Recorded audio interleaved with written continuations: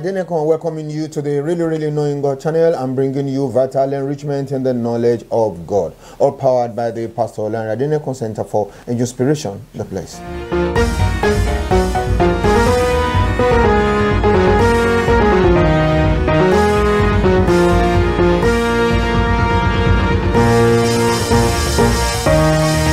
This is the Daily Gem Devotional, making you a gem to your generation and a gemstone upon the crown of Jesus Christ. We're shining truth this morning on you are as strong as your unattended weakness. They are coming from Luke chapter 22, 1 through 6. Let's pray together and then right after we are into it.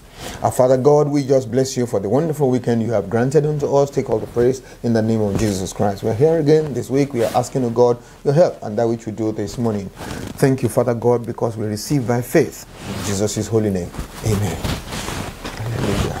Okay then, so Luke, the 22nd chapter of the book of Luke this morning, and we are going to begin from the very first verse. Now the feast of the unleavened bread drew near, which is called the Passover, and the chief priests and the scribes sought how they might kill him, for they feared the people.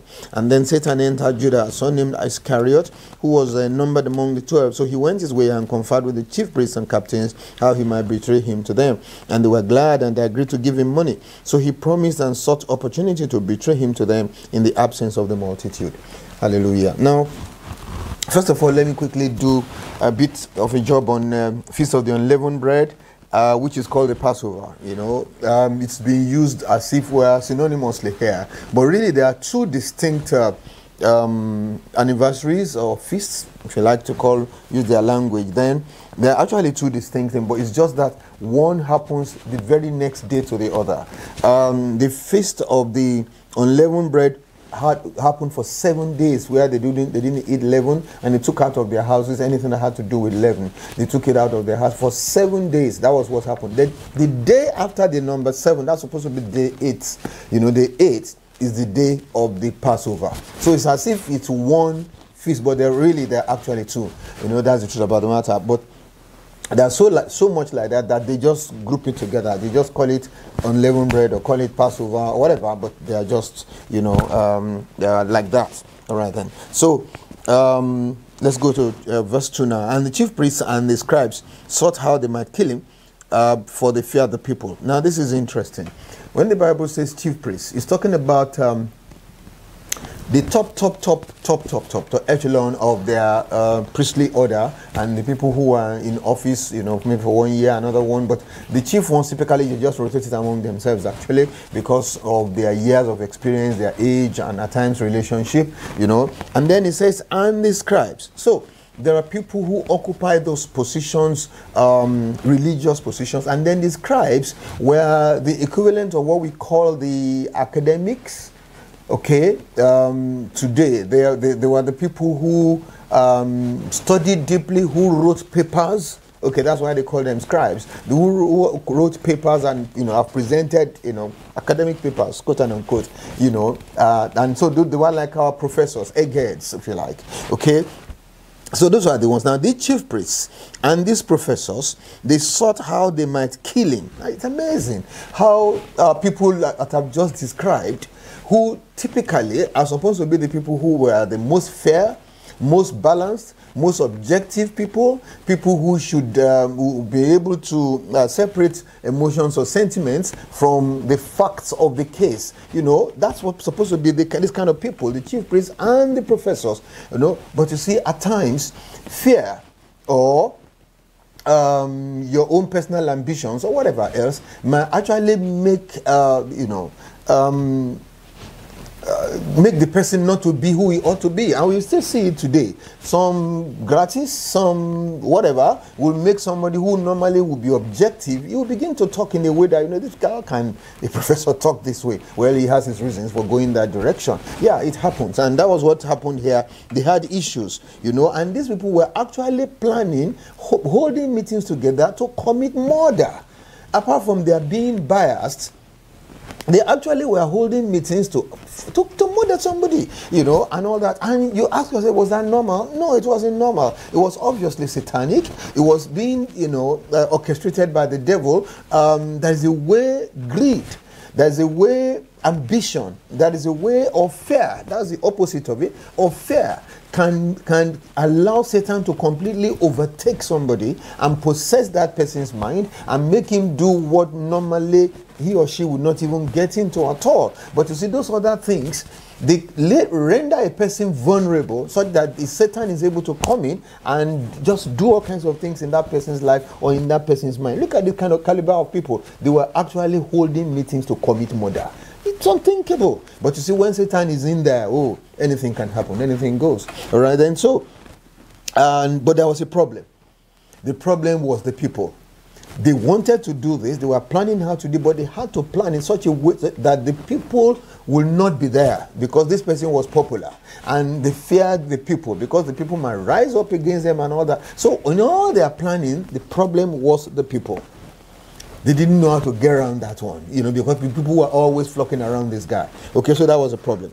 Verse 3. Then Satan entered Judas, son named Iscariot, who was among the 12, went his way, conferred with these people, how he would betray him to them without the people, in the absence of the people. Now, Judas was somebody who moved with Jesus, so he knew those times when people were not there. So he now went to those people to offer his services. I will betray him to you at a time when nobody was there. You can just have him and do whatever you want to do to him. Now, I want us to see something.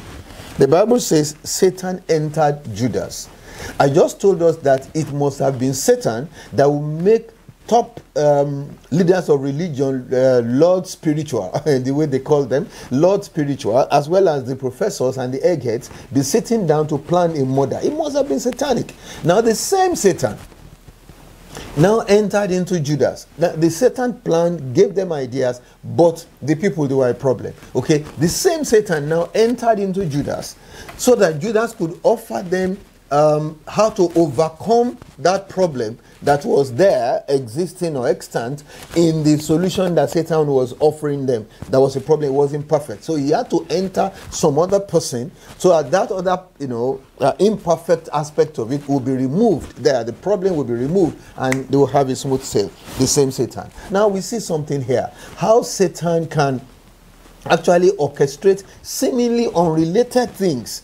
It will look as if those things are not related, yet is the one behind everything. Working at this one, then bringing them together so that everything will just, happen the way he dreams it. That's it. Satan can do that, and it's something that is important for us to understand. When things are happening, walk in the Spirit, so that the Spirit of God can tell you, don't join them, don't do that. You go this way, you do your own this way, because he can see everything that Satan is planning the way we can't see what Satan is planning. God help us in Jesus' mighty name. Victory is ours in the mighty name of Jesus. So they were glad and they agreed to give him money. Of course, he must have asked them for money. So he began to look for opportunity to betray Jesus Christ. Now, what do we see in Judas here? Judas has always had an existing problem unattended.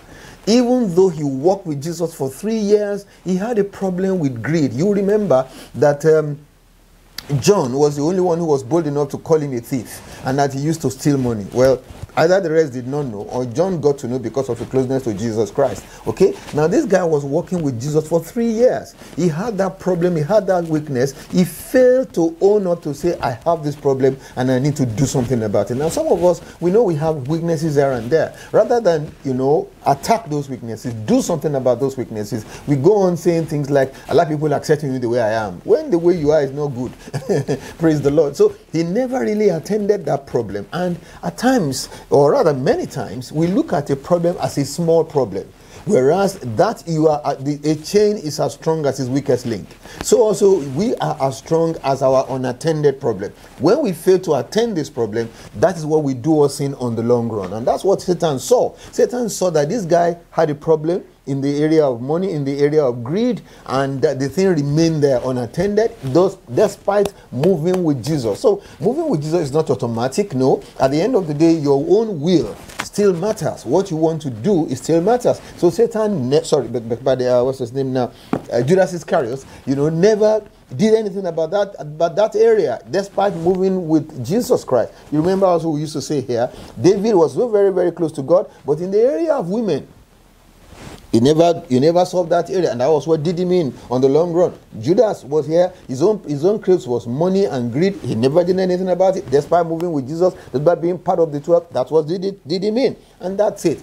The wicked, any area of your life where you know this matter is there, well, it's just a small matter. Those small matters they may be what you really, really do need to work on. And as you go to the Lord to ask him to help, the Lord indeed is ready to help. Victory is ours in the mighty name of Jesus Christ. Thank you very much for sharing time with us today. We wish you a fantastic work week. And don't forget, help us to share, and comment and engage with us. Give us thumbs up and all that so that YouTube can use all those things to advertise our work. Thank you very much. God bless you.